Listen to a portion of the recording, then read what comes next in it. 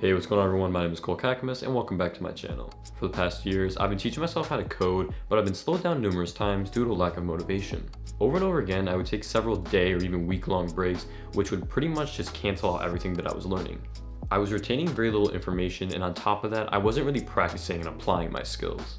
I would say that learning to code isn't inherently difficult, but having that will, that motivation to continue doing it really is. I'm not trying to say it's easy because it's not, but if you really do put in the time and the effort, coding will eventually click. So these tips I've compiled are definitely aimed towards beginners, maybe even someone like myself 6 months ago, but they definitely work for anyone at any level.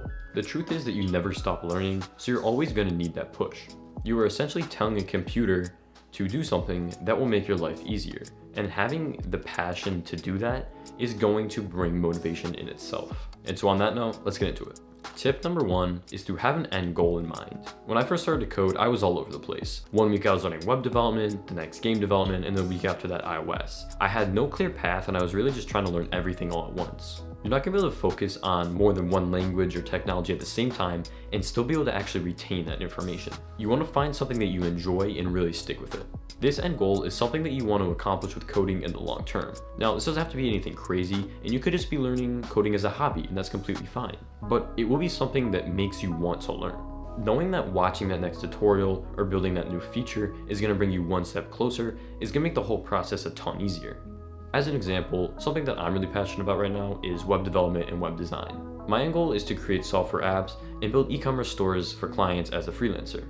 Every day, I know that watching another video on my course and working on one of my side projects is bringing me that much closer to my dream, and this really pushes me. So on to tip number 2, which is to stay organized and consistent.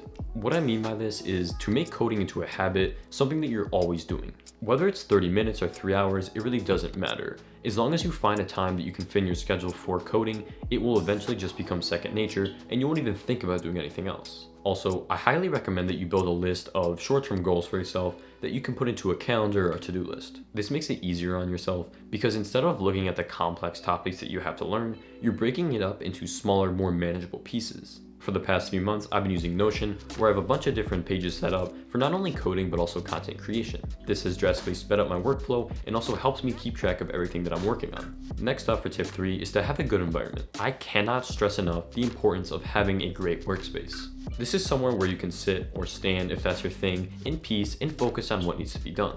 Now, you don't have to go out and spend thousands of dollars on a setup like myself, but as long as you have somewhere where you can be comfortable, that's what really matters. If your budget allows it, I highly recommend you invest in a quality chair. After all, it is what you will be spending most of your time working in, unless of course you do use a standing desk. I'm personally using the Autonomous Ergo Chair 2, which I'm really in love with. It's pretty comfortable, has a bunch of customization options, and for $369, it's really not a bad deal. Aside from having an actual workspace, making your environment quiet and free from distractions is just as important. Try turning on some non-wordy music like lo-fi beats or some white noise that you can relax to. These sounds will calm you down and they will help you to become more focused. Tip number 4 is to be disciplined. Now, I do believe that all the previous tips will help you to become more motivated, but there still are times where you're not going to really feel like doing it and you're going to need an extra push. Your self-discipline is what's going to push you through when your will won't. The definition of discipline is the practice of training yourself to obey rules or a code of behavior, using punishment to correct disobedience. Now, I'm obviously not saying to go hurt yourself, but rather push yourself to code even when you don't feel like it.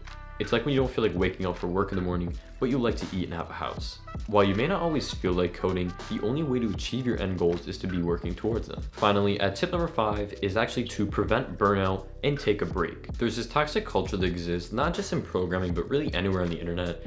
And it's this like hustle mentality, hustle culture, the thought that you need to be working like 24/7 to be able to achieve your goals. And the fact is that it doesn't work, it's not true. In the end, you're actually only pushing yourself back further. Your body can only physically work for so long before it just needs to shut down, and you're really just gonna end up being more unproductive. Learning to code isn't a sprint, it's a marathon. It takes an immense amount of effort to accomplish this, and so it's so crucial that you give your mind a chance to rest. Take a break every so often and go for a walk or grab a glass of water. You want to make it long enough so that you can clear your mind and feel refreshed, but not so long that you're going to lose your mojo, so to speak. I would say that 5 to 10 minutes is a good rule of thumb. Overall, I have not really had a great pass with coding. It took me over a year and a half to really get off my ass and take this seriously. Just a few short months ago, I realized that I truly do have a passion for code and content creation, and this has driven me to grind every single day. I hope that these tips have helped you and gave you a new mindset that will help you to be more productive and motivated. If you have any questions or something to add, leave it down in the comment section below. If you enjoyed the video, be sure to drop a like and subscribe with bell notifications so you're notified next time I upload. Good luck and take care, guys.